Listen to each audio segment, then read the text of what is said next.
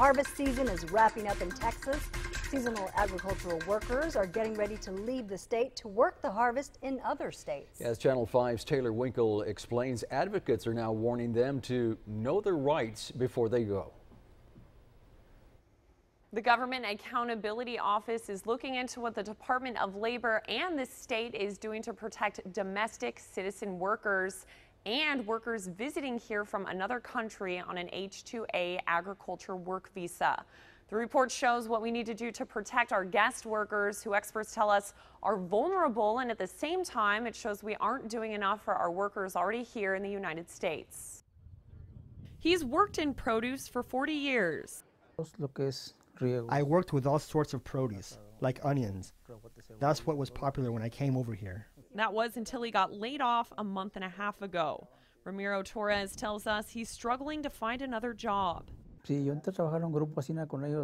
used to work in a group with people with irrigation.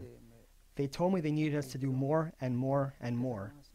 And I would tell them that we have to stop to eat, drink water, or rest. But they don't give you time.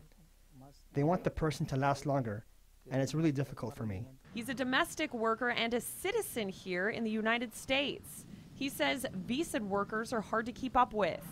The way they work is very different because they are trying to make points with the boss, saying, I can do more, and no, I can do more.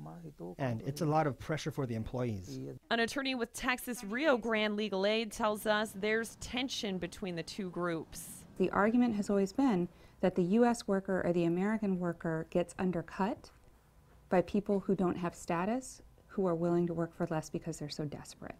They tell us 250,000 farm workers are in Texas, many of those right here in the valley. It's a population, they say, that's often taken advantage of.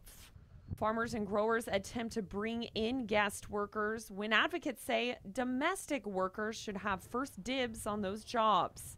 They say domestic workers are given a runaround. Employers tell them they're not qualified because they'd rather employ those visa workers who are not protected under the same workers' rights. It's something labor rights organization Lupe says needs to be checked, and it's outlined in this report.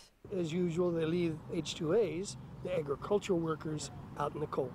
The workers are often exploited, promised on average about $5 more an hour than domestic workers. That rate is meant to discourage farmers from hiring them. Just because it's promised doesn't mean that's the rate that's always paid. The wages may not be what were promised. The working conditions and living conditions in particular are often far substandard. It's just a terrible way to handle temporary workers.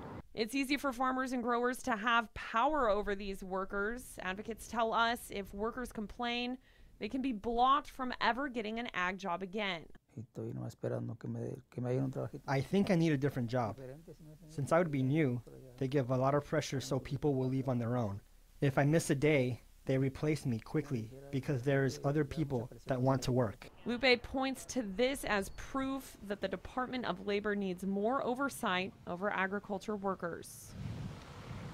If you or someone you know working in agriculture is experiencing exploitation, they can call the Texas Rio Grande Legal Aid at the number you see on your screen. That's 1-800-369-0574. And if you missed that, we'll have a link to it on our website after the newscast. In the studio, Taylor Winkle, Channel 5 News at 10.